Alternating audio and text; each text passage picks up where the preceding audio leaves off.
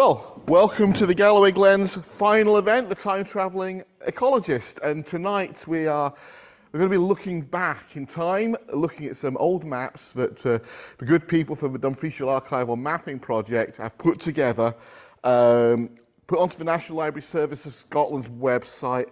And then, with a bit of Galloway Glens money and a bit of inspiration from Archie McConnell, who's one of our speakers tonight, and Chris Fleet at the National Library Service, we've digitised these maps an extra layer, and we've pulled all the habitats out of them, so you can start analysing these habitats and having a look to see how the habitat was in 1790s to maybe early 1810s, and it enables us to interrogate the landscape with an idea that from that interrogation of the ancient landscape, we can maybe have a clue about what we could do for the modern landscape if we want to restore things and understand where things have been, where things have worked.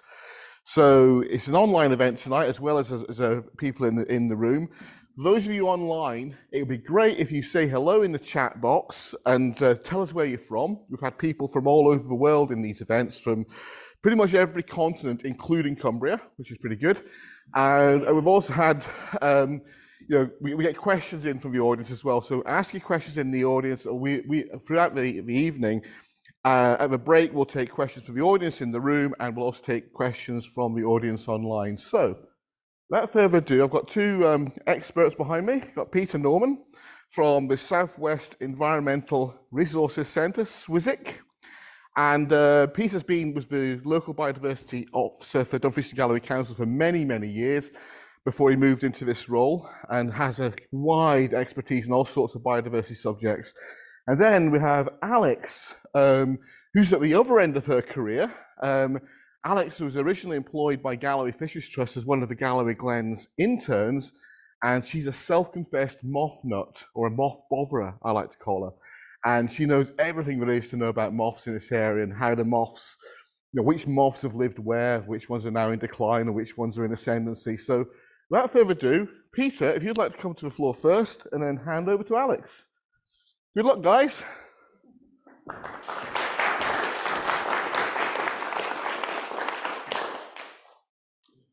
Thank you, Nick. I'm going to talk about, I've been handed the job of talking about meadows this evening. So for the next 15 minutes, I'm going to give you a rundown of meadows in the Earlston estate, which is where the maps are, but also wider afield. So, meadows, I'm going to begin with a little quiz for the audience. The audience in the room, but those of you at home can play along as well. These species here, what have they got in common? It's an easy question if you think about the subject I'm talking about this evening. They're all called meadow or something. Well done. Right, for bonus points, what are they called? Start at the top, right, the butterfly, meadow brown. Next one along, close, meadow grasshopper. Next one, meadow pipit. Next one, meadow sweet, grass, meadow foxtail. Getting tricky now. Any guesses? Sorry? It's meadow rue. Next one, meadow cranespell. And finally, the most difficult of them all, the fungus. No fungus experts in tonight. Meadow coral. So all these species have meadow in the name, and there's many other ones that I could have included that also have meadow in the name. So you'll think the name meadow is something to do with ecology. And today it is. You can buy lots of books that are called How to Make a Wildflower Meadow. And that's not the original name of meadow. It's an agricultural term. It's not an ecological term. And it comes from the Old English to mow. And all meadows would have been mown for hay. And we've been doing this in Britain for a long time. In fact, we've been doing it ever since metal bladed tools were invented. Originally, we were doing it from clearings in amongst woodland, and then riversides, and then we came into having specialist fields set aside as meadows. And through nearly all of that time, all meadows have been managed by hand. Machinery only came in the 19th century. This painting here, 1898, machinery would have been, horse-drawn machinery would have been in place by then, but the artist has chosen to depict the meadow being mown by hand. And hay was essential for keeping your livestock alive over the winter. If you didn't have hay, you couldn't keep your livestock alive over the winter. And if you couldn't keep your livestock over the winter, then you didn't have milk, you didn't have meat, but also you didn't have a plough team. So next year, when you come to plough your arable land, you wouldn't have arable crops. So hay was essential, but they couldn't produce enough of it to keep all the livestock alive, so most of the livestock was killed. November used to be known as the blood month, because that's when the livestock was slaughtered. But the livestock that they wanted to keep over the winter was fed on hay. Here's the map from the Gremlin project of the Alston estate, dating roughly between 1799 and 1817. As you can see, the estate is divided up into 3 different packets, 3 different portions here. So where were the meadows on this estate? That's where they were. Those green marks show the meadows. So as you can see, they're scattered quite widely across the whole of the estate. And the meadows ranged from quite high altitude down to quite low level. On this particular estate, they range from 300 metres above sea level down to 50 metres above sea level. Where were they on the farms? Well, I've done an analysis of the maps, and I've only looked at the northern section, but out of that northern section, which consists of 21 farms, meadows are found on 17 of them. And even the other 4, which don't have meadows, had meadows very close. So I suspect there was a bit of meadow sharing going on. They're just about all located next to watercourses. You can see the map of Log there, which is the most northerly of the meadows, next to a watercourse, and it's got a minor watercourse running through the middle of it. But the other place that they were located was in hollows between hills, and you see the other map of Culmark, strange shaped meadows. That's because the bits that aren't meadows are the hills where they had the arable crops, and in between were the damp areas with small burns as well, and that's where the meadows were. But meadows were also close to buildings. That's not because they stored the hay in buildings. Hay was quite a rare thing in Scotland until the 19th century. They stored, the meadows were close to buildings because that's where the animals spent the winter, inside the buildings. The average numbers of meadows on this particular example per farm was about 1.5. The largest meadow in this example was a whopping 77 acres, which is a massive size for a meadow. But the smallest meadow was just half an acre, and the average size was 16 acres. And if you take away the massive ones, it comes down to less than 10 acres per farm. And the average proportion in this example of meadows per farm was 4.35%. And if you look at the whole estate, that was about 3%. So, in summary, meadows were widespread and common on virtually all farms, but minor in extent at the farm scale. Now, there have been studies done in England which have produced almost exactly the same result. There have been a few studies done in the Highlands, which again have resulted in a fairly similar result. I'm not aware of any studies like this that have been done before in the south of Scotland, so we're breaking new ground here. But we're coming up with results that are pretty much the same as just about everywhere else. What has happened to the meadows since then? Well, again, there's an English and Welsh study which has found that 97% of these meadows have been lost. So I thought it'd be interesting to have a look at the Earlston estate and see what's happened to their meadows that were on those maps that I showed earlier. So for that northern section again, 21 farms. Some have now been converted or allowed to degrade into rush pasture. Some have been planted up with coniferous forestry, and some have scrubbed over with mostly willow scrub.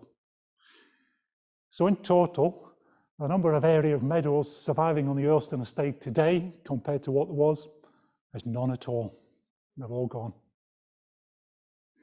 And again, that is not dissimilar to what's happened in the rest of the UK.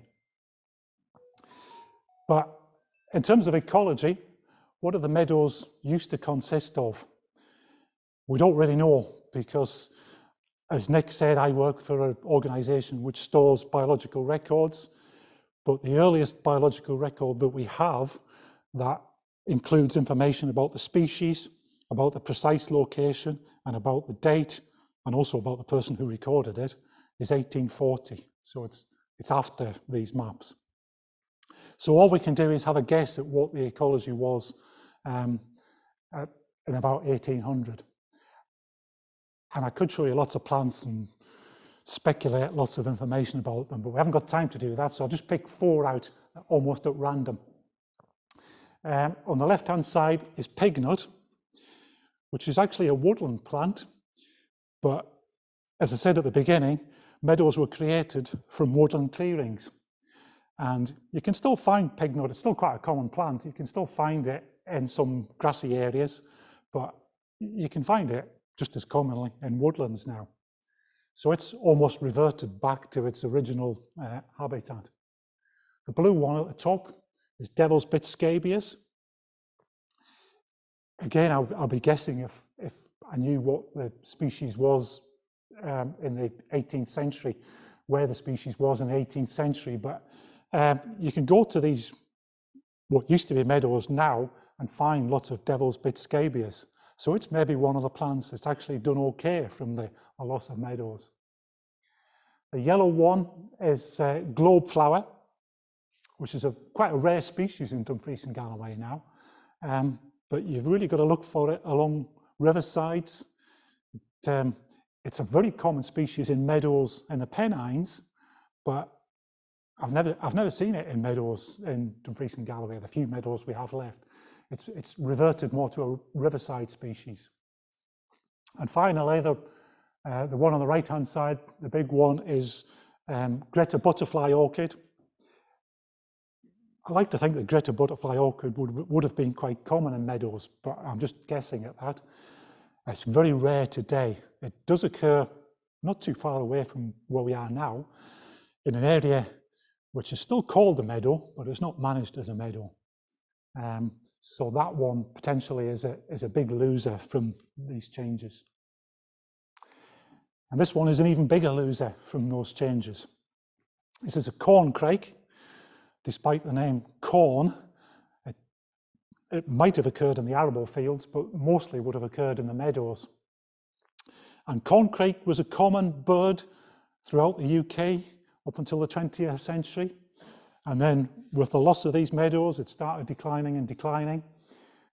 So that by about 1940s, it was just about extinct in England, and was just about extinct in Dumfries and Galloway. Hung on in the Western Isles and a few places that still have meadows. But a lot of the rest of the UK, it's now virtually completely disappeared as a breeding bird. So, surviving meadows in Galloway, Scotland, and across the UK, just to summarise, are now very rare compared to what they used to be. The ones that do survive tend to be designated for conservation interest, and quite a lot of them are actually owned and or managed by conservation organisations. But crucially, not all of them are managed as meadows. Some of them still have meadow in the name, but hay crops are not taken from them as frequently as they once would have been. So that's all pretty bad news.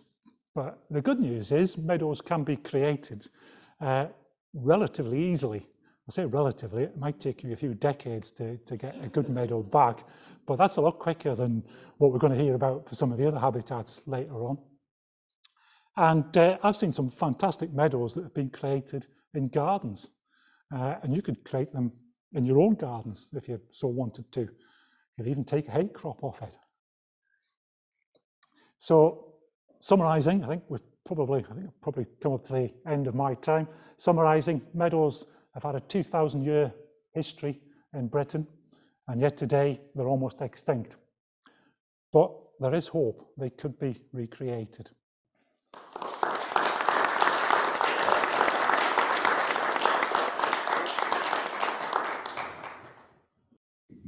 I'm going to be talking to you today about moths. So I did a bit of a similar study looking at old maps and looking at where moths used to be and things. So there's roughly 2,500 species of moths in the UK, and 1,300 of those are in Scotland alone. And 550 of those species are macro moths, which is mainly what I'll be talking about today because I don't know that much about micro moths.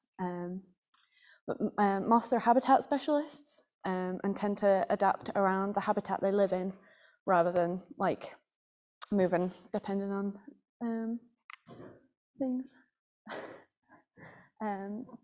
The environment has changed a lot in the last 200 years, especially at Ilston Estate, due to anthropomorphic changes and natural processes. There's been losses of habitats, as Peter said, and there's gained new habitats. So these are some of the maps taken from the Gremlin project. On the left-hand side is the 200-year-old maps of Ilston Estate, and on the right-hand side are the current maps and the habitats that are there.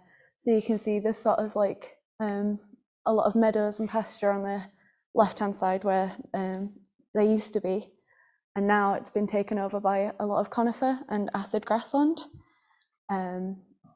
And so it's the same again here. There's been a lot of there used to be like pastures and meadows and 200 years ago, and now it's acid grassland and forestry with a bit of heathland, which is the pink. And these are some of the moths that would have lived there. So going from left to right, there's a fox moth, the narrow broad-bordered bee hawk moth, the Brighton wainscot moth and the forester moth. These all would have lived in meadows. The Brighton wainscot moth is now extinct and has been for the last, I think, 50 years-ish, and that's due to the loss of habitat. And forester moths are becoming extinct. There's only a few pockets of populations, and that they're also becoming extinct because of the lack of larval food plants. Fox moths you can still see today. They've shifted habitat and they're now found more in like coastal grassland areas. The cinnabar moth is still found today, and their larval food plant is the ragwort, which we can't say would have been in meadows, but if they were, they would have lived in meadows. And they're quite a unique species that I thought I'd point out because they are quite brightly coloured. Everybody says moths are boring, but they're not, and they're quite brightly coloured. And that's because they take the poison in ragwort that is, like people know, ragwort's poisonous to a lot of agricultural mammals like cows and things. But cinnabar moths actually take that poison and use it as like a predatory defence, and that's why they're so brightly coloured. And these are a bunch of moths that would live in the new habitat. So these would live in forestry places and things. So again, going from top to left to right, there's the pine hawk moth, the pine lappet moth, white spotted pinion, the drinker moth, and a buff arches. And they all would live in the new habitat, which is acid grassland and forestry. This is a more forestry adapted species that would live on the woodlands that have replaced the meadows and grasslands, and they've adapted to look like broken twigs. So I thought they'd be a cool species to mention because they look pretty cool. Thank you.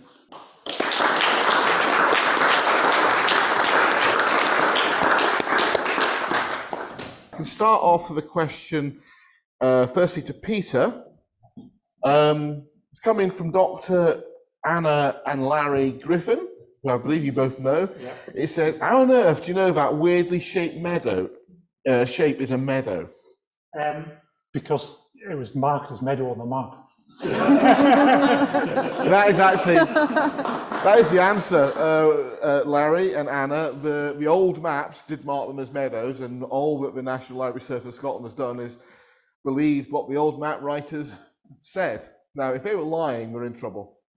We believe, and someone can correct me if I'm wrong, but they were generally pretty accurate because it's in their interest to be accurate, because they were creating the plan for a farm, so they need to know how much area there was for forage, etc., etc. So we know it's a meadow because someone told us it was a meadow in 1790. Okay, any questions from the wider audience? Mr. Ansell. Peter, can you restore a meadow? We've got a moribund meadow. It's actually it's called the Meadow. Yeah. But obviously nobody's out there scything it every year. Yeah. Can you effectively restore that by annual topping of the grasses? And if so, would you need to remove the cut grass to reduce the fertility? I'm trying to think of an easy way of doing this. Yeah. The answer is there isn't an easy way of doing it, but the positive answer is yes, you can restore it, but you've already worked out what you need to do is to reduce the nutrient levels, because if there's high nutrient levels, then the grass outcompetes the flowers. So what you've got to do is every year grow a hair crop and then remove the hair crop somewhere else, inside a cow or somewhere off the land, so that that nutrient isn't going back into the soil. Now, it depends how long it hasn't been a meadow for, because if it hasn't been a meadow for decades, you'll have had decades of grass growing and falling and the nutrients going into the soil, and you might find that the soil is highly nutrient enriched, which means that you're going to take a long, long time to actually reduce that level again. So the positive news is it can be done, and it's not rocket science in terms of doing it, but it does take a while. Okay, I have a question here from Divine Wellwater, and she's asking the question about meadows and the species that live on meadows. If meadows were an anthropogenic device, 2,000 years old or so, and we've now lost them, what was the precursor of meadows? So all these species, what created the meadows before humans created the meadows? Yeah, it's an interesting question, and there isn't an easy answer to it, because ecologists have been discussing that exact question for the last 10 or 20 years. The ecologist who's probably contributed most to the discussion is a Dutch ecologist called Frans Weere. And his theory is that the natural vegetation of Northern Europe would have been woodland, but woodland would have grown up, and then large herbivores would have pushed the trees over and created clearings, which the meadow species would have got a chance to colonize. And then over time, those clearings would colonize again with woodland. So there's a continual changeover of clearings and woodland moving around the whole of Northern Europe, is his theory. But what's Peter Norman's theory, and what's your theory? I, to a large extent, go a long way with what Frans Weere has suggested. But there are other ecologists who've suggested that it maybe wouldn't have happened like that, and the meadow species would have been restricted to places like riversides, where the rivers would have prevented the trees from getting going. So the short answer, Nick, is that we don't know the answer, but it's an interesting question. So I suppose, Alex, an add-on to that is, if the meadows are an anthropogenic device created for producing, are there moth species which have really benefited from the activities of humans and are continuing to benefit? Well, moss that feed on tree sap will benefit from all the forestry, like the pine-specific species will benefit from all the new forestry plantations that keep getting. So we've moved the species list along with our activity yet again. Yeah. Yeah. So we've always lived in a landscape created by man. Now I have another question from the audience there. And McNab is just going to run around, trot around quite quickly, please, McNab. Yeah, hi, I'm just wondering, is there a definition of a meadow? And I'm asking because when I moved up here, got the house that I'm now living in, it was grass, which we left. And looking at it now, it's got lots of the meadow species that you were saying and more. So it has the pignut and, you know, other ones, the meadow sweet and various other things. Is that a meadow or is that just an unkept grass? It depends entirely on your definition, because, as I said, you can buy lots of books now which talk about how to create a wildflower meadow, and they don't necessarily talk about cutting it. But the original meaning of the meadow, you couldn't have a meadow unless you cut it. The actual wildflowers that grew in the original meadows were just a byproduct. That's not the reason they did it. They did it to feed the livestock. The fact that there was wildlife in there was just, as I say, an accidental byproduct of the way they were managing the land. So what you've got now, if you want to call it a meadow, you can call it a meadow. I suppose the cutting of the meadow creates a niche where lots of annual species can grow, whereas if you leave a meadow, a grassland for a long time, the perennial species can come in and they'll maybe dominate. Would that be a key difference? Yeah, you're exactly right, Nick. And the other thing about a meadow is that they're not necessarily the best places for insects. I mean, Alex has mentioned some of the moths that you do get in them, and you undoubtedly do get lots of moths in meadows. But the thing about mowing a meadow is you do it in one day or a few days. So you actually remove the entire habitat in one go, which is not always great for a lot of the specialist species. I just want to add, what's happened where I live, I think is absolutely fantastic. We've got a lot of knapweed in the so-called meadow, and it's just been so we don't cut anything until very late. But I just want to say it's amazing because you walk out into it and you see all the butterflies lift off into the air, and we've got lots of species of butterflies there. But also now what's happened is we've got the goldfinches and other finches coming in to eat the seeds. So it's just a wondrous thing to have, just kind of following on from what you were saying about people creating meadows in their own gardens. Well, you're a great example of what other people could do. So, yeah. Okay, I think if we give a round of applause to the first two speakers, if you two would like to go and swap your microphones over. I suppose what's just been said there about the meadows being man-made, actually, we're actually talking about lots of habitat niches. So to have good biodiversity across the landscape, you need a diversity of habitats as well. So a meadow, we all think of a meadow being beautiful, but I think Peter's right there. It's a very harsh environment for many species, which is why the annual flowers do really well in there, because they're designed, if you like, to grow fast, have sex really quickly, then die.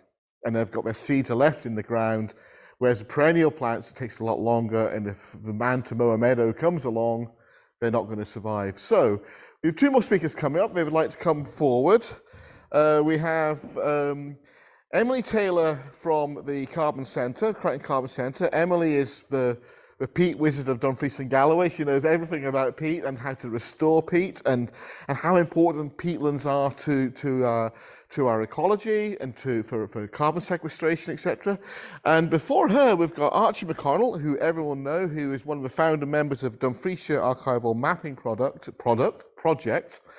the product of which is tonight's event. And it was Archie's idea, along with co-conspirators in the National Library Service, to create this gremlin idea where we pulled all the different habitat types up. So without further ado, I'll hand you over to Archie, who will then hand over to Emily.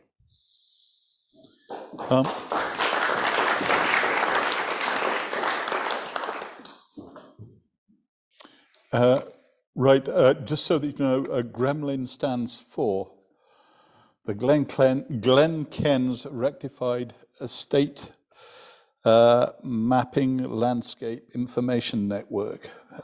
Do have a look at it online under the National Library of Scotland's website.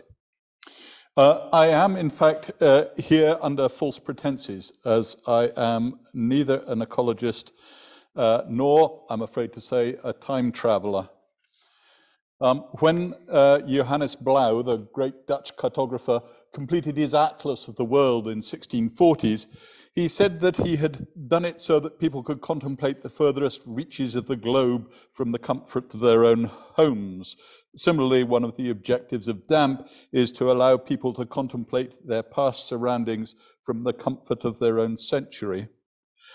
Old maps are the nearest thing that we have to time travel. So, how does the dynamic between humans and the landscape currently work?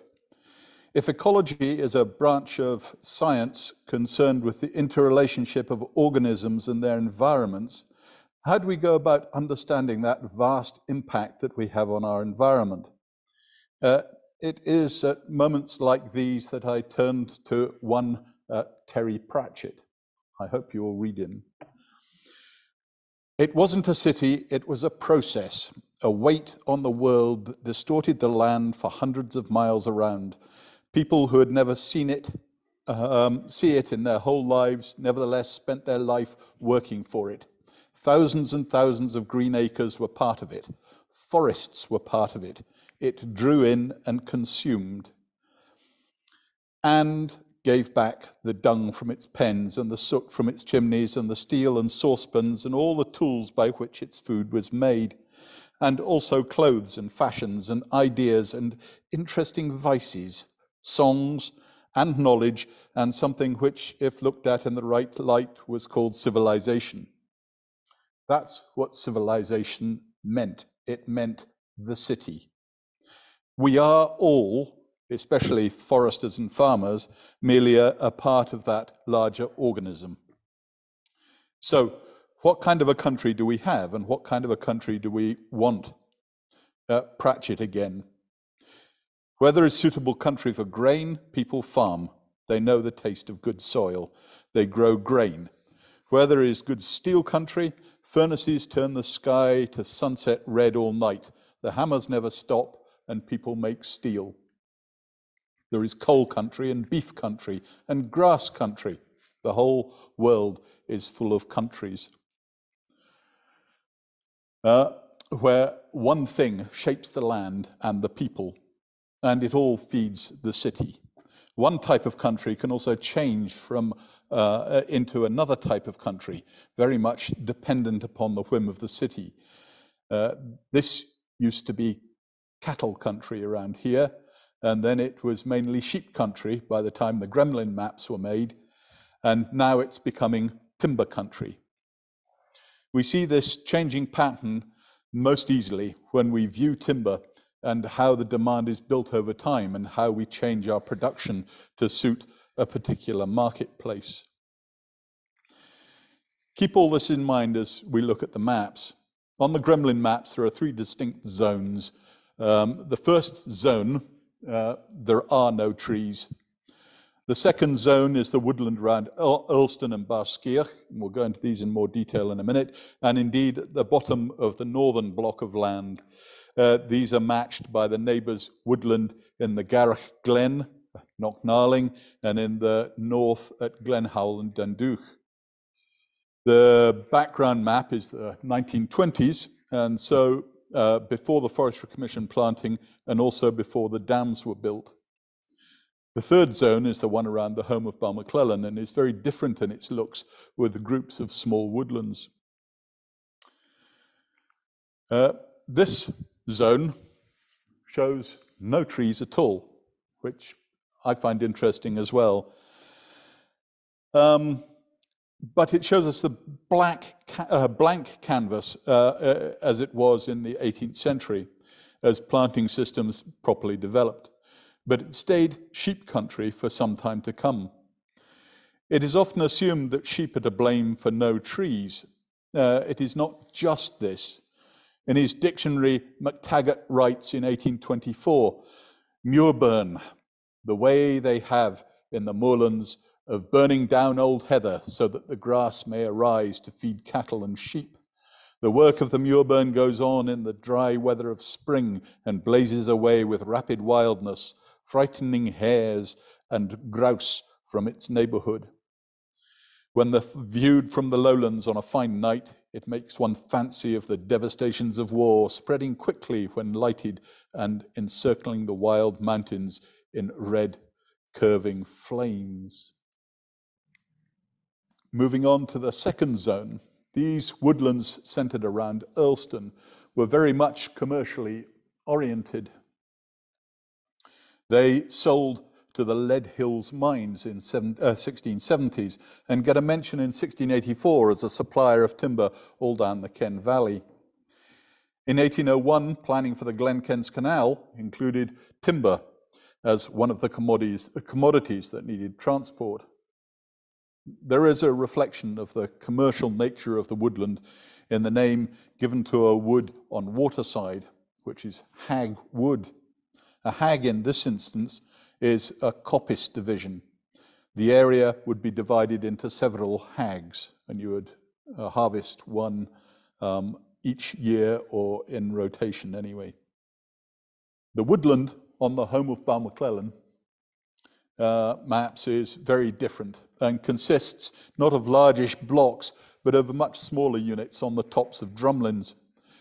The woods in the north are older, the ones that we'd looked at before, while the Balmaclellan ones here are much more 18th century. It looks like they were created for sporting reasons. John Spalding was the estate owner and definitely a sporting man. He fought a duel with pistols against his neighbour at Kenmure. Shooting was obviously in the blood. Okay, tree species. Species are not shown on the Gremlin maps, but are on earlier versions such as this. It shows the difference between broadleaf trees and Scots pine, or fir as it is known then. See the area named Fir Park. In 1793, the first statistical account mentions plantations of firs, some of which are old and stately, and this is the Fir Park that it's being referred to over here. How old this is, we do not exactly know, but we can hazard a guess at these trees being planted up to 90 or 100 years previous to the quotation. Note the single large tree on the map next door to the house. You can see it best in the little vignette on the right-hand side. That is the Earlston oak. Although there would have been a good mix of trees, elm and ash particularly, in these woodlands, the main crop appears to have been oak. The large Earlston oak is a testament to the aged nature of these woodlands. The castle dates from the middle of the 16th century. Oak woodland can often be found next door to tower houses, and it's likely that their siting was also predicated on the supply of this timber. So these woodlands with oak in them stretch back several hundred years. Similar situations occur at similar big houses in the area, with the likes of Kenmure, Bascobe, Shermers, and Dunduch all have oak woodland close by. The process that is the city has very much reached here at this time, as sheep and cattle are traded over land, while oak and ash and pine are being traded down the river towards Kirkcudbright. Although this woodland is old, it has been modified by the use of seed from a wide variety of places. In Scotland, the first reference to a tree nursery was in 1460. But well before that, the monastic networks supplied seed and trees from abroad, and so even before the 17th century, genetic purity had been well muddled. The gardener in those days was also the forester. And here on this map are the gardener's house and gardener's farm, if you can pick them out. The farm on the left-hand side and his house over on the right.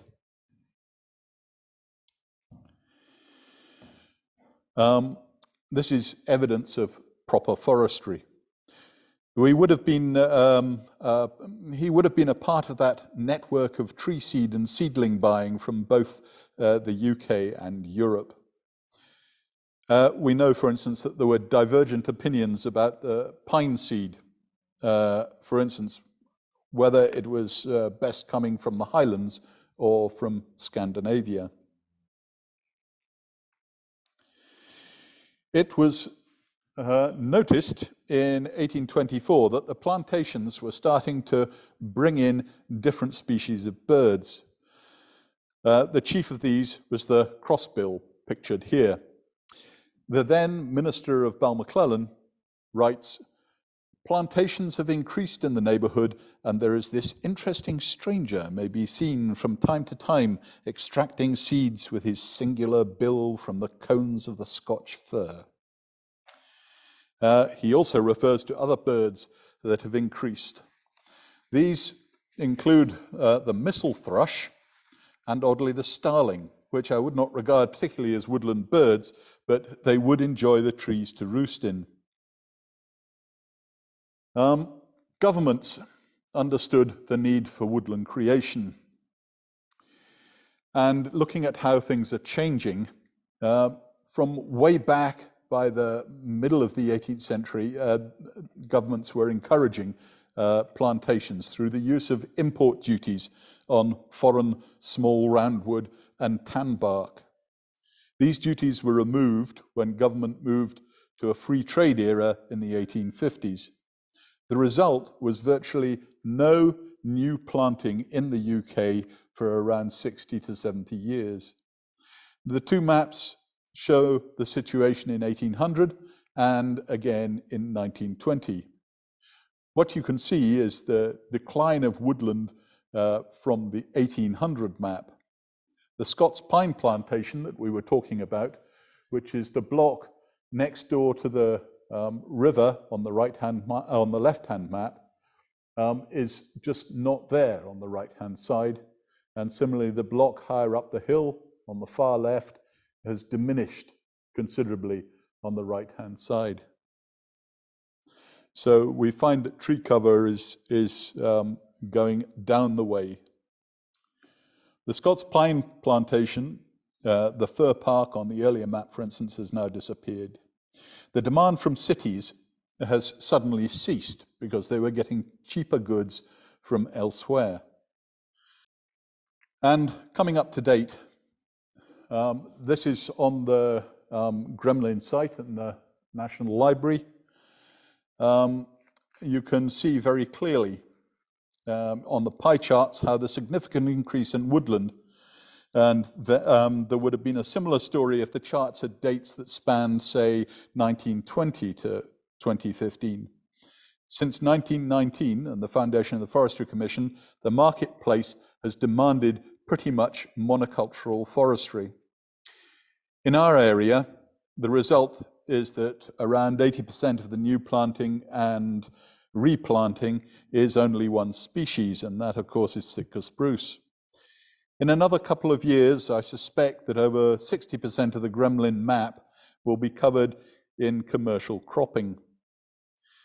It's fashionable to say that moorland is a desert as far as biodiversity is concerned, but it held an infinitely more interesting spectrum of life than the floor of a Sitka plantation. I suddenly discovered the other day that we had rainforests in the west of Scotland when my son sent me a book for my birthday recently. I would give a definition of British rainforests, but the book did not indulge in clarity, I'm afraid. Most of the so-called rainforests were not the bits and pieces that were left by the sheep, but were commercial plantations from a previous era. For the most part, they are what we might like to call industrial relics. The woods that we praise now as biodiverse are often there because they were well utilized in the past. It's easy to love a lichen or a polypody fern when viewed as a choice compared to the bare branches and ground of a Sitka spruce plantation. There are woodlands, and then there's this sort of thing. The problem here is not just the looks of the thing, but the use of a quick clear fell regime which suddenly changes blocks of trees followed by close planting designed to halt an undergrowth from competing with the crop. None of this encourages a lively biodiversity. There must, to me, be a better way of doing things. And the problem with sudden transitions is that they bring sudden reactions. For example, the weevil on the left of this picture, the weevil population explodes after a clear fell. This is not a problem in itself, but they can all but annihilate a newly planted crop of Sitka, requiring several heavy doses of insecticide as a standard practice. On the right is another destroyer, but this is much more interesting as it can simply wipe out the whole of the Sitka crop. It's the spruce bark beetle. It is present in the crops in the southwest of Scotland already. It is only one of the threats that face modern forestry and make it potentially less resilient. It is now timber country indeed. However, it's not a lot of smallholders who own it, but the land is now simply being carved up by corporations and pension funds who believe that they will make a quick buck or even a slightly slower one. We need timber, right enough, but like this, what problems hit when we shall see the money men run for cover? When problems hit, then we will see the money men run for cover.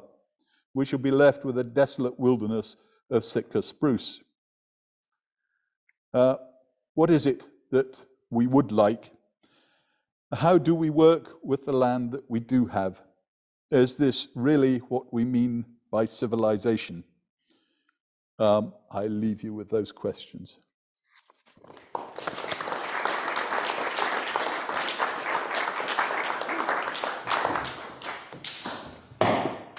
Okay, so I hope my presentation might be a useful follow-on to that, really kind of useful introduction actually to what I want to be talking about. Yeah, seamlessly. So it's been really interesting for me pulling together this presentation because I think I've realized that I probably am an ecologist, and I think I am actually a time-traveling one too. So my presentation is really about understanding our peaty past. So I'm going to be talking to you about peatlands and really thinking about then, well, how does that inform our future? And I actually realized that I work for the Crichton Carbon Centre. Myself and my colleagues were out restoring peatlands, and we're looking to our past all the time to inform what we're going to do with our peatlands, how we're going to restore them. So actually it's part of our day-to-day work now, looking at the past. And it's been great to have a resource like Gremlin pull together some of that historic information and data. So it's made it actually a lot easier for us to interpret. So we'll be using it quite a lot going forward.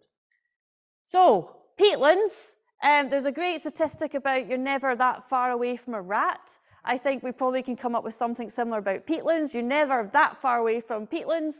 In Scotland, we'd have around 2 million hectares of peatlands. It's a really significant part of our land resource. In the Galloway Glens area, of course, here you see the map on the left. All those different coloured splodges are all different types of peatland. So a lot of our land use is underpinned by our peaty soils. Our peaty soils and our peatlands, whether they be called bogs or mosses or carbon-rich soils, however you like to term them. Now, peatlands, of course, are very carbon-rich, as we've already heard, and that's because they formed over thousands of years from organic matter. And this very handily eroding peat hag here shows you just that peat profile. And it can show you the depth of peat that can accumulate. And we've been forming peatlands really for about 10,000 years now, since the last ice age. As the glaciers retreated, left behind little glacial lakes that slowly became wetlands, infilled over time and grew its organic matter. Peatlands, of course, very wet, very acidic, so this organic matter doesn't decay fully, hence why we get this build-up of peat. And really our peatlands started forming mostly kind of lowland areas originally, but then later on, about kind of 6,000 years ago, really, we start to see the blanket bogs forming across the vast kind of extent of Scotland here. So when we talk about history, we're talking thousands of years in history. But again, really important for us to understand where that peat formation has occurred and why it's occurred. Now, to be a time-travelling ecologist, you've got to be pretty young, fit and strong. So this is two of my colleagues, Lewis and Anna, and they are taking a peat core. And this is actually a Russian core bought by the Galloway Glens Scheme years and years ago, right when the very kind of first few months of the scheme. And we've used that core ever since to actually go right down deep into our peat profile and pull out these core sections. As you can see, lots of strength required. And you can actually see the peat. So not only do you understand the depth of peat that you're standing on, but you can see what it's composed of as well. And that's really very useful. We don't often do lots and lots of fancy scientific analysis, but we look at the texture of the peat particularly, and we're realizing that some peats are just more crumbly in nature because of the kind of species that have grown that peat, if you like, and actually we're finding they're more prone to erosion going forward. So sometimes we take peat cores and we go, oh, this is a very odd texture peat, this might be a priority to look at doing restoration. So again, we're looking at a deep history there to inform what we want to do. And that's really important for us because we're faced with landscapes like this. Of course, this is the Clattering Shaws area here that we all know very well. And this is the current land use. This is the current landscape. This is the current ecology. But it didn't used to be like this. So when we take a peat core, even we just take a peat depth, it really illustrates that actually this was once an active forming peat bog. We've heard about all the different transitions through habitats we've seen over time. And what it helps us do, it helps us reimagine, you know, what these places could be and what they should be as well. What's really fascinating is just when you take a peat core, you suddenly realize the history in which you're standing upon. Now, this kind of smudgy line at the top here, this is actually a huge long bit of wallpaper that we've rolled out and we've laid a peat core on the top of. So that big smudgy line is the trace, it's the ghost imprint of a peat core.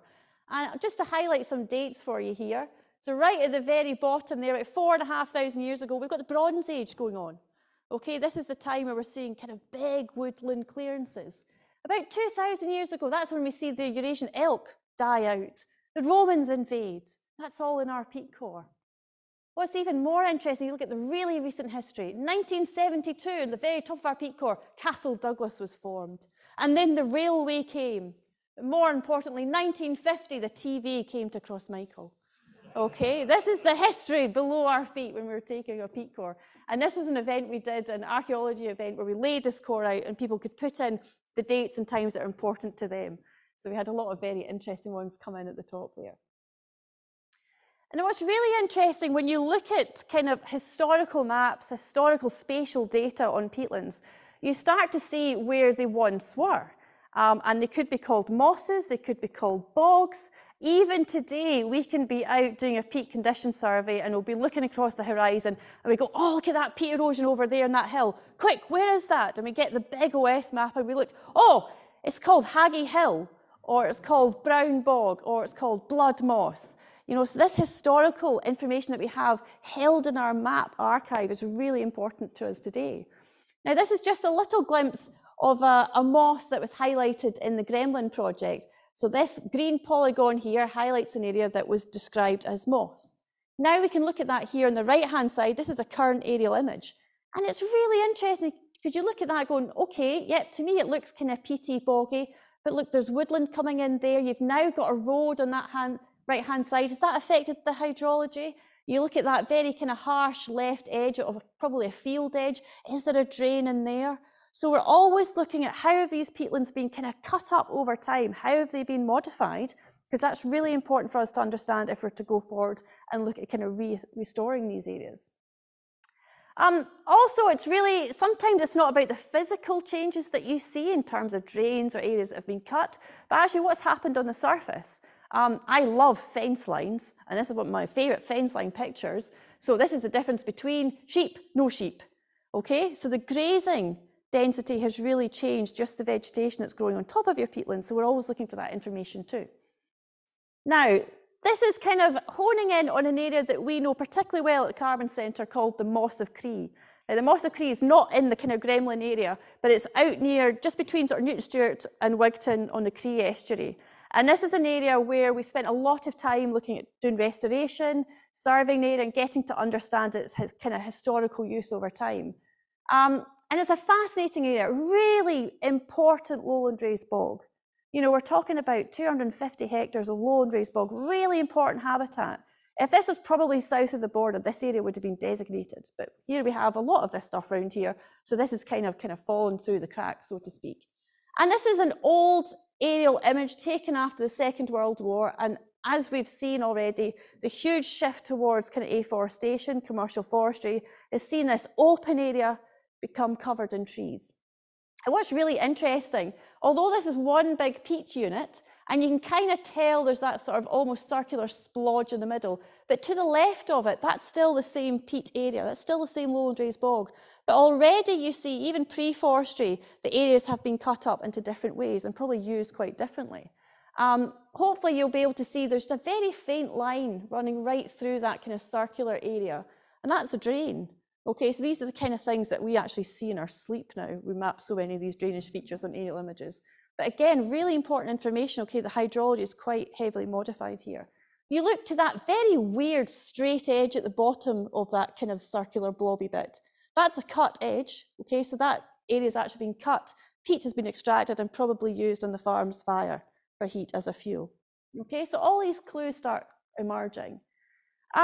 Of course, big shift in land use, big modification, try and get trees growing. Hats off to the folk that drained these areas and ploughed these areas to try and get trees to grow, because they were putting machines in like this. This is actually a picture of Moss of Cree while it's getting ploughed up. And there's a series of images here you can actually find online, and the next image is of that plough sunk.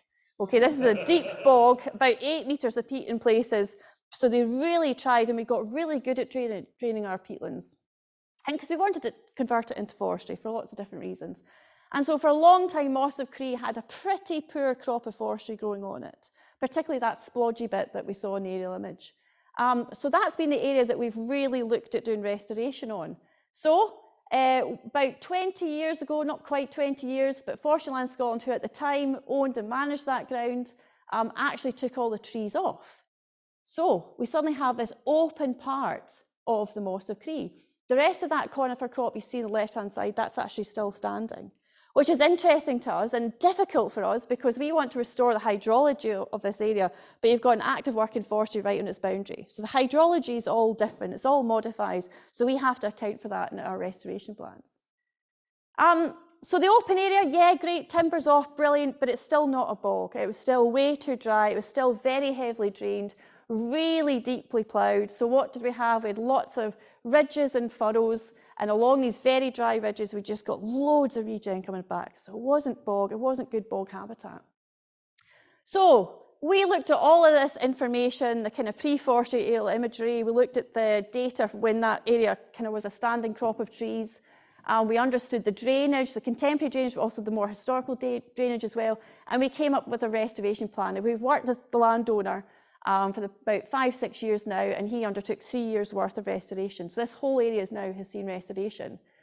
So this involved diggers on the ground, low ground pressure excavators. It's pretty dramatic stuff. This is kind of what it looks like once we've done the restoration. This is the open area here. And we've basically flattened the site out. We've broken up all the drains. We've buried all that regen into the bog. And this is what you're left with. Pretty terrifying. 2 weeks ago, we were out there doing a bioblitz. And this is what the site now looks like. Okay, it's amazing. So think what this Moss of Cree has been through. It's formed over 10,000 years. The climate's done all sorts of different things. It would have been wet woodland. It would have been heather dominated. It would have been grass dominated. And then we came along, drained it, ploughed it, probably tried to plant potatoes in it. Then, okay, cut it for domestic fuel. And then, oh, forestry crop on it. Took that off, left it. Okay, what do we do with it? Get machines back on, flatten out, bare peat, and now look at it here. So the recent history of these sites are fascinating. And I think what's really exciting about this site is you see what's possible. And you know, just because our landscape looks like it does now doesn't mean to say that's what it always has to look like. So understanding our past is really important to inform kind of currently what we're doing in terms of our restoration, but also understanding kind of more of our kind of recent ecological past, if you like, is also really important. Does anyone recognise this site here? Silver Flow, yeah, it's in incredibly dry conditions here actually. But these white posts that you can see here, these kind of mark out various things that we're monitoring out there, say we, the collective we, lots of research has been happening at Silver Flow. But we've also been taking sort of hydrological information, measuring the height of the water table within the peat itself. And that's really interesting for us because of course now we're going into a phase of climate change. You know, vast, fast, rapid climate change. So understanding our past kind of hydrological conditions is really important to understand how these bogs might respond to kind of future climate changes. But I'm afraid it's also kind of, well, what's next? There's probably a lot of areas in Scotland and the UK where we probably can't see peat formation going forward because our climate's going to get too dry, too extreme. So we expect the range of where we can see active peat formation to actually constrict. But that's not to say it's not important to still restore these peatland areas because we need to hold on to that carbon, keep it locked away, make sure it doesn't reach the atmosphere. It's also really useful in quite kind of quick and rapid ways as well. So it's not just about long-term trends. It's also about understanding maybe aerial images from 10 years ago to try and assess how things have changed in that time. And what we're starting to pick up is the rate of erosion, particularly in the east of our region, is accelerating. So this is the same site, probably about 3 years apart. And we see that's a new phase of erosion, and that's because we're getting very dry, prolonged droughts, kind of spring, summertime, and then they get these really intense rainfall events in the summer, August, particularly wet month now. And we're seeing this kind of erosion happen. So this helps us at the Carbon Centre go, right, this is an area we need to prioritise now for restoration. So we're using really old data, we're really using kind of recent data, we're using some fantastic old maps, you know, that have been coloured by hand, and now we're using, you know, satellite imagery, satellite data as well. We're using the whole lot to inform kind of what we're doing with our peatlands. And I think what's really fascinating is just this idea that things can change and we can make a change. So just like Kerry's Meadow, I would say it's more than just a left bit of grass, it's a meadow, it sounds amazing. Things can change, and things can change really quite quickly. This is a site in the Glenkens called South Dee, and this is a Forestry and Land Scotland site, just kind of, Craigiencally is just on the left there, if you know, and the Clareton Shores is to your right. This is just off kind of public road here. Looking down on this Clearfell area, it's pretty deep peat in here, so it's earmarked for restoration.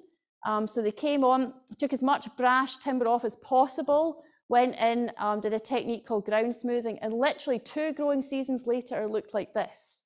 Okay, this is the right bog species coming back that quickly because we've sorted out the hydrology. You know, it'll need long-term maintenance, it'll be a slow transition, but it just shows you bogs want to be bogs.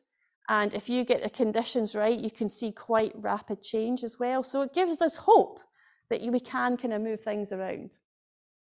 And so we don't need to be quite so hung up on what the current situation is. We can look at the soils, we can look at the hydrology, we can understand, well, what was it? How did it form? How could we tweak the conditions to get this kind of ecosystem back and happening again? So I think it's really important, and the kind of note I want to end on is, yeah, it's fascinating looking back at our timeline, our history, particularly from a climate point of view. You know, our bogs have been around a long time. They've coped with a lot of climate change. But really, the future is kind of up to us. So it's about understanding what do we want to do where and why, what for. So things like understanding biodiversity. You know, we could probably have more biodiverse areas if we knock some of these Sitka spruce blocks back and open it back out to rough ground, even if it's not perfect bog habitat. Just having these areas of rough ground, if you can connect them up down riparian zones, for example, you know, suddenly you've got a different habitat, you've got more diversity in your landscape. And I would say this is all kind of down to us. Okay, what happens next? It's all in our hands. And I think what's been amazing about the Galloway Glens scheme is the fact we've really brought people into the conversation. So this is just some images of some of the work that we've done through some of our Galloway Glens funded projects. And really, it's a case of getting everybody involved in thinking about kind of reimagining what we want to do and understanding the kind of drivers for that as well, which conventionally have been about timber, production, economics. More and more, you'll hear the phrase natural capital or biodiversity crisis, by the way. We're also in a biodiversity crisis, not just a climate crisis. So we're starting to see a change in emphasis and a change in drivers from our landowning community as well. And so I think, the future is really interesting. The more of this we can do, I think the better, the more discussions we can have, and the more kind of points of view that we hear, I think we'll probably end up with hopefully a more resilient landscape, kind of based on the founding blocks of our land, our water, our soils. So on that note, I just want to say a massive thank you, because Galloway Glens has really helped us begin this journey, bring people into the conversation and think a bit beyond what we have currently and kind of reimagining what we can do. So a huge thank you to Galloway Glens and everybody who has supported our work to date. And I've said, watch this space, because this is not the past, okay? There's a big future to come as well. So please keep in touch with the Carbon Centre and this area as well, even after Galloway Glens, because I think there'll be lots of cool stuff happening going forward. But great, thank you very much.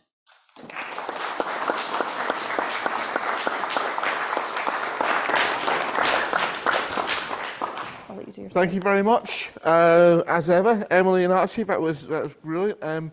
I particularly liked Archie's reference to one of my favourite authors. One of my favourite bits in that is from a Mr. Word, who starts a printing press.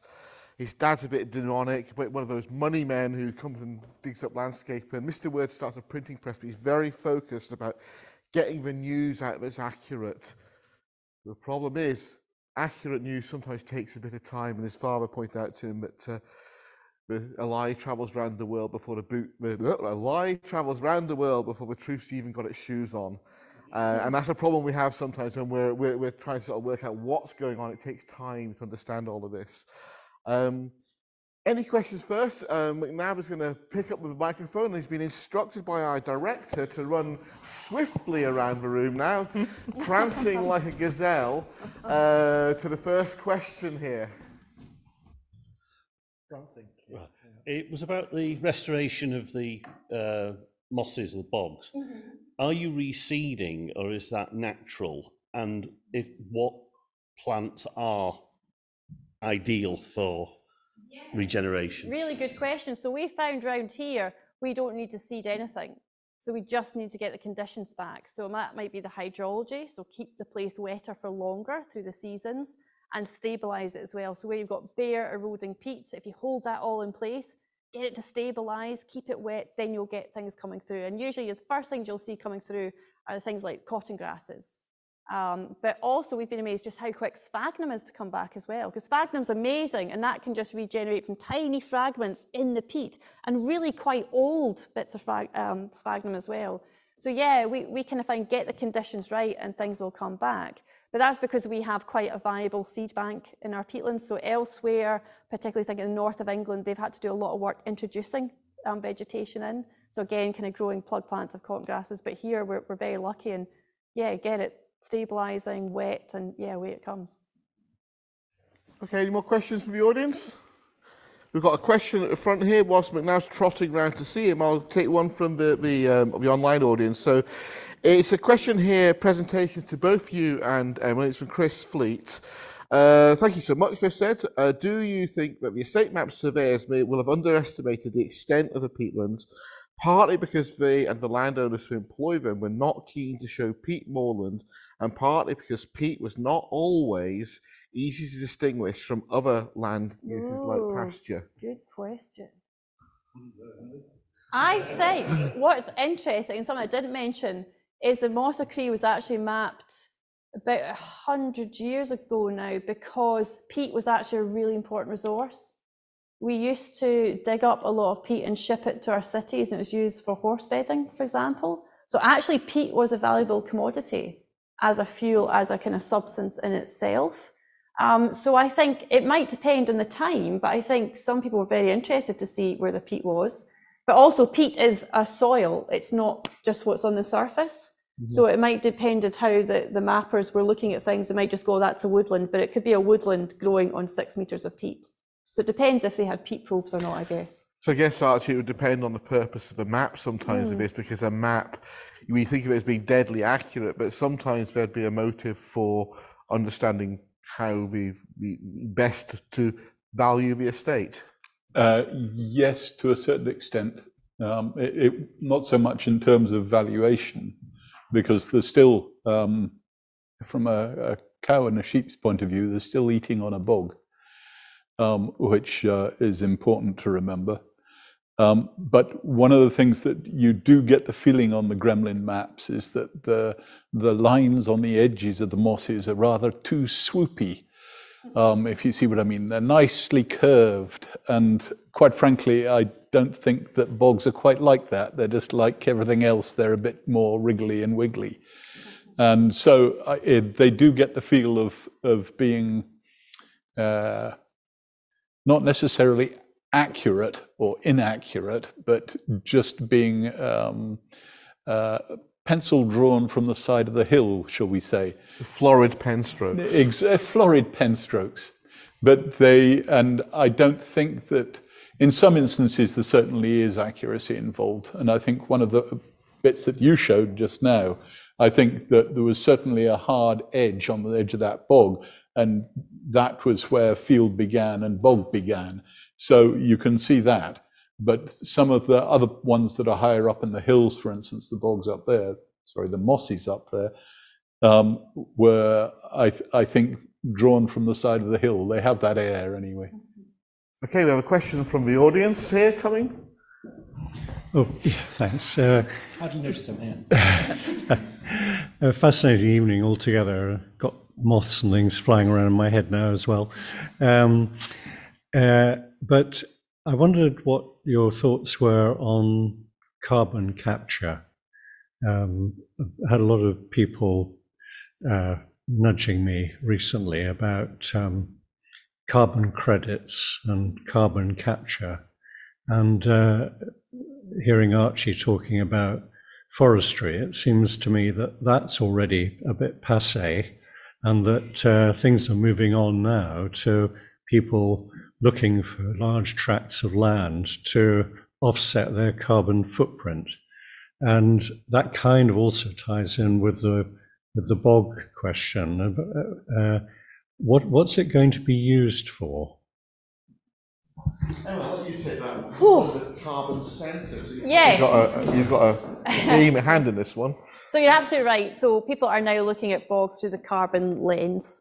And because we can put a number on the carbon, when we do restoration, we can go, you're saving X amount of carbon, then a value comes into that as well. So people are starting to see bogs as a more valuable resource than previously. It's kind of been described as a Cinderella habitat for years, and now it's kind of coming into its own.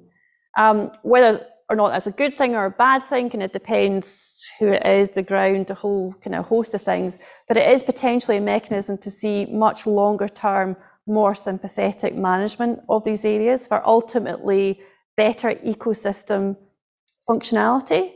So it's important when we're doing peatland restoration and therefore saving more carbon, is we're thinking about the system as a whole. We're trying to restore primarily the hydrological function of that area, and what will be will be. So I think, yes, it will probably have good biodiversity benefits as well, although currently that's difficult to quantify.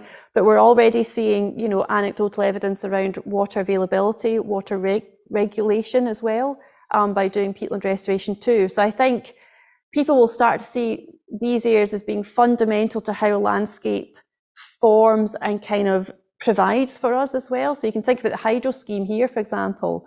It could be, if we look at all the artificial drainage in our upper catchment and start to think about that, we could maybe take out some of the huge flashiness we're now getting in our river systems. So yeah, a really good question. Probably need another whole landscape partnership scheme to figure out the carbon question. But yeah, I think it could be really exciting to see how these areas suddenly are valued and therefore managed in different ways. But yeah, with everything, you've got to be careful when there's a pound sign put against things. Thank you, Emily. And On that, there will be another landscape partnership, hopefully, in the future, somewhere else, but watch this space. It's a few years away, but it's in development, but it's in people's ideas. I'm going to ask you a difficult question now for both of you. I think it's a question that needs to be asked. It's from someone called Pat HB. I've no idea what the HB stands for. I used to do a lot of work with an invasive species called Himalayan balsam. And I used to always write HB after that, so maybe it's Pat Himalayan balsam. But Pat has asked actually a really important question. Very stimulating presentations, everyone. Thank you. Should all bogs currently carrying trees be restored? If so, where will we end up growing our timber? UK is the second biggest timber importer in the world, and global demand for timber is forecast to increase by 50% in the next 10 years. Should we just exploit the developing world? I'll start with Archie, and then I'll move to Emily. Right. I know Pat. Hi, Pat. It's no, he's not. Hunter Blair. He's from this neck of the woods, actually. And just before we go on to that one, I would like to carry on with response to Henry's comments on timber.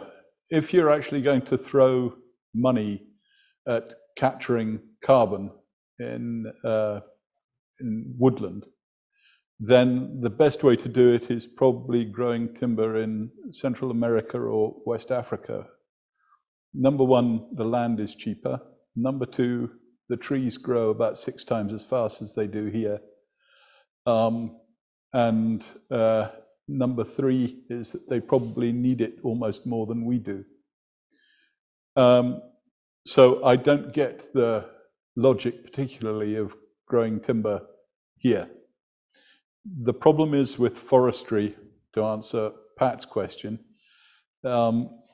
is that the way that it's constructed at the moment is it's not what we would term as being very resilient. Number one is the problem of diseases and disease pressure. Number two is the fact that that's amplified by the fact that most of the woodland is Sitka spruce. And being a monoculture, anything would rip through it fairly fast. Number three is actually the nature of the marketplace.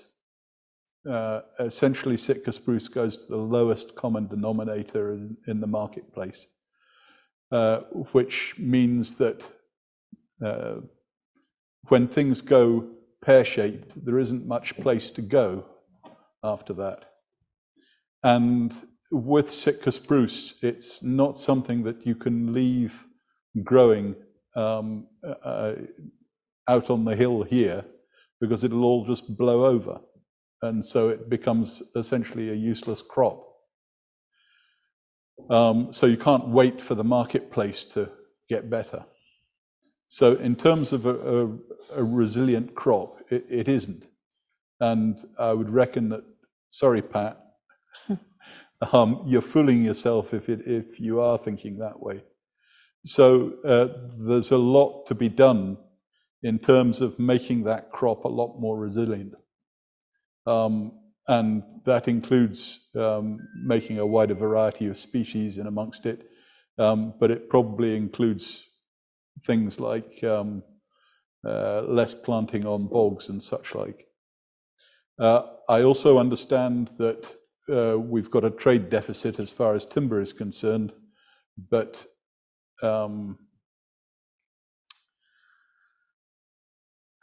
when you don't have enough timber, you use other things, is the way that the world has worked.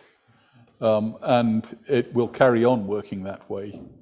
There are plenty of ways in which we can alter the marketplace, if you like, which doesn't include timber. And people have done that from time to time. But yes, there is a deficit as far as our trade is concerned. But we have been buying from the Baltics and elsewhere for very many years now, so it isn't anything new. This is add to that an experience I had with monoculture before I hand over to Emily. So many, many years ago In a former life, I used to help to manage a river over in the eastern region. And I went to do a survey in a section which we normally got very, very high numbers of fish, salmon, trout in the main. And that year, completely absent, which kind of worried me. First of all, we checked, does the equipment work? It was all working. We moved downstream, absence of fish. We moved downstream, absence of fish. We moved 10 kilometers downstream. We started finding fish again. We traced it back in the end to a treatment for pine weevils, a synthetic pyrethroid, which is now banned, except for in forestry, where there was a derogation that lasted for a little bit longer, which was to treat the pine weevil. The pine weevil was only a problem because the way that the forest was managed. So you go in there, you zap it all down, and you create this super habitat for pine weevils. So they grow in massive abundance. I actually showed a slide of it. You then go back and you plant a little Sitka spruce, and 1 or 2 pine weevils is enough to kill an individual tree. So they combat that by going and spot spraying a very powerful insecticide on the trees with people who are trained but not very well remunerated and not necessarily always that well supervised. And you don't need very much of this highly toxic chemical to cause a massive ecological disaster. It was a similar chemical that was used in sheep dip, and in events it was banned, its license was withdrawn because even the government, well, you see, the government made all sorts of mistakes, but even the government couldn't keep the sheep dip on the sheep without getting into the river, and they wiped out huge amounts of rivers with accidental spillage. So that's the sort of consequences you have of creating monocultures. You create monoculture pests as well. So that's one from me. Sorry about that, Emily. I thought I'd just hand over to you. So your answers. So I think my response to the original question there would be, well, what do you mean by timber? I think, what are we actually growing on our bogs, and where is it actually ending up? Is it pulp? Is it biomass? How much are we actually extracting from our bogs when we clear fell? How much timber do we have to leave in the bog so we can actually get the machines in to take the timber out?